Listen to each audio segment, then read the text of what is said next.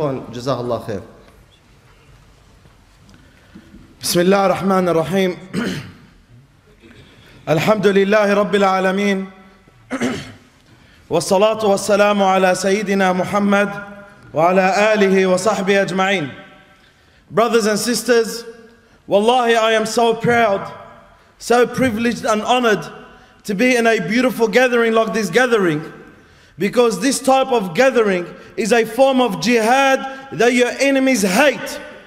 Your enemies hate people like yourself, born in Western countries, so far apart from Jerusalem, so far apart from Gaza, but you decided in a night like this night to gather in a place like this place to remember your brothers and sisters in Palestine and to say that we will never ever give an inch away from this land.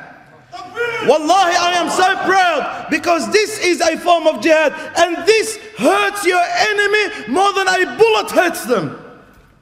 When they know young men like yourself, when they know young brothers and sisters like yourself, who are so concerned about a matter they thought they made you forget it, but they are wrong, because as long as we live and as long as we breathe air, Palestine will never ever be forgotten.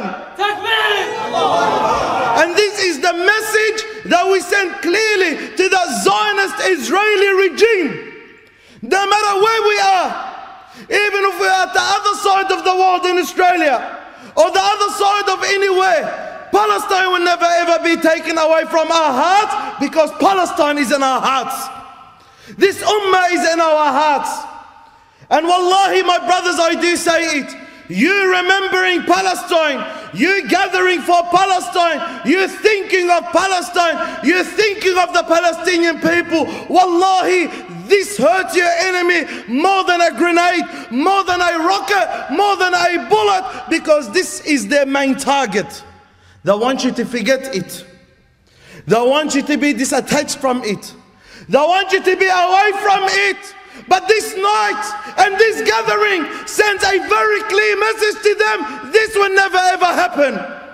This would never ever happen, not to us. Because we are a strong ummah. We are the ummah of Muhammad. We are the ummah of Umar. We are the ummah of Salah ad-Din Ayyubi. My brothers and my sisters, we are sad. We are grieved. We are very upset to see what's happening to our brothers and sisters in Gaza. And that's not only happening this week, by the way.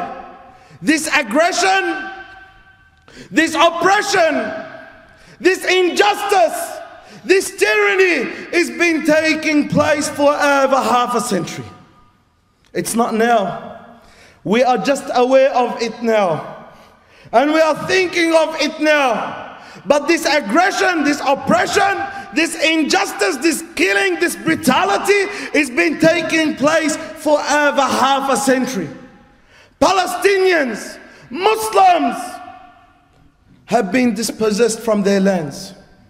Their water has been taken away from them. Their food has been taken away from them. Their shelter has been taken away from them. Their land, their ancestries and descendants and grandparents and forefathers been living there for years and centuries had been taken away from them. And the moment they utter with a word, they are pointed out with the fingers and said they are terrorists. Terrorists, yes. When a Muslim wants to defend his land, he is a terrorist. When a Muslim wants to protect his family, he is a terrorist. When a Muslim wants to defend his country, he is a terrorist. But for the Israelis and the Zionists to come and enter this land and take over this land and kill its people, lock up its men, kill its children, block them from their own lands, they are considered to be just and peaceful people, democratic people who want to defend themselves. Down with Israel! This is what they want. And this is the biased media that we see every single day, always portraying that Muslims are terrorists. Muslims are terrorists no matter what they do, no matter what they ask for, even if they are terrorists. But the Israelis and the Zionists, that every single night for the last few nights, showering the Muslims in Gaza with bombs and grenades and rocks, they are considered to be, they have the rights, as Obama said, they have the rights to defend themselves. Where is the justice? Is that the democracy that people are calling for? The peace that people are calling for? The justice that people are calling for? And where is the Muslim Ummah? 54 nations. 54 Muslim countries. 54 Muslim countries. Where are they? They've been bought. Yes. They've been bought by the Zionists long time ago. And where were the merchants? Where were that purchase and sale? They sold us out. What happened to Abdul Hamid? Sultan Abdul Hamid al-Thani too, he said, by Allah, if you chop me into every single piece, wallahi, I would never give up an inch of Palestine. What happened to these people? Allah knows better what's been taking place behind the scenes. My brothers and my sisters, what's important for us to know, that we need to be attached to this case. We need to be attached to them no matter where we are. We need to show solidarity and sympathy to what's happening. Not just saying, wallahi, I love Palestine. But number one thing that you need to do is to be aware of this case. You need to educate yourself. You need to be attached to it. As Brother Muhammad mentioned, one of the things I used to ask the brothers when we used to send them to Palestine, what are you coming here for? You came all the way from Australia, Sydney. What did you come here for? What do you have in Jerusalem? What do you want from the Aqsa? Go back home. That I want you to be attached to this place. That I want you to be attached to the third most sacred place to the Muslims. That I want you to be attached to the first Qibla of the Muslims and the first Qibla of the Prophets and the Messengers. But we say it out loud and we say it out proud that we're going to continue to be attached, and our children are going to continue to be attached until Allah gives us what belongs to us. Until Allah gives us what belongs to us. What belongs to us? Palestine. Yes. Palestine belongs to the Muslims, not the Jews. The Jews are more than happy to come and live there, but it doesn't belong to them. It does not belong to them. Of the Zionist Israeli regime, bi'idhnillah. This is inshallah the beginning of the end of this regime. This regime had taken its comfort and relaxation in the middle and the heart of the Muslim world, over one of the main sacred places of the Muslims, taking its comfort and taking its relaxation when it had brought out all those Muslim leaders that claim Islam, but Allah subhanahu wa ta'ala wanted something else. Allah Azza wa Jal wants something else, as even some of the Muslim leaders right now said, the ones who came after the Arab Spring, they said no. We tell Israel that the situation with Gaza now is different than 4 years ago. It's different than 4 years ago. 4 years ago, you had bought all the Muslim leaders. But now, there might be some Muslim leaders who fear Allah, I want this land back. Ameen. Yes, the situation is different. And it's different to us, inshallah. Because we are attached to this. And your presence tonight is a great message to the entire world. And on the top of that list is the Israeli regime. To tell them that we are still around. We are still awake. We haven't slept and we have not forgotten and we never neglect. We are still attached to this. We are still attached to Al-Aqsa. We are still attached to Palestine. We are still attached to the people of Gaza. We are still attached to Islam. We are still attached to La ilaha illallah Muhammadur Rasulullah. And we are attached to everyone who says La ilaha illallah Muhammadur Rasulullah. We are still attached, my brothers and sisters. That's why, my brothers and sisters, it's important for us to be aware of this. Don't just go home and say, Wallah, it was a nice lecture, takbir, Allahu Akbar. What's next? What's next in your life? What's next about this matter? Are you going to go home and sleep and forget about it, exactly what our enemies want? Or are you going to continue to learn and know about it and tell the people the truth about this matter? Let the people know the truth of this matter. Let people know who are the true terrorists. Let people know who are the true criminals. Let people know who Israel is. Let people know the reality. But if we're asleep about it, then who would care? My brothers and my sisters, we need to constantly be attached to this matter and never forget and never let go.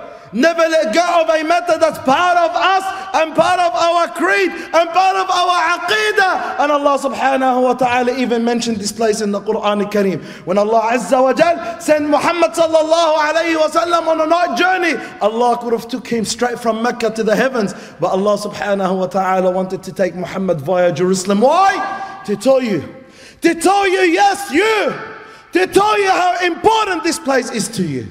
How important Palestine is. But the time will come, inshallah. The time will come.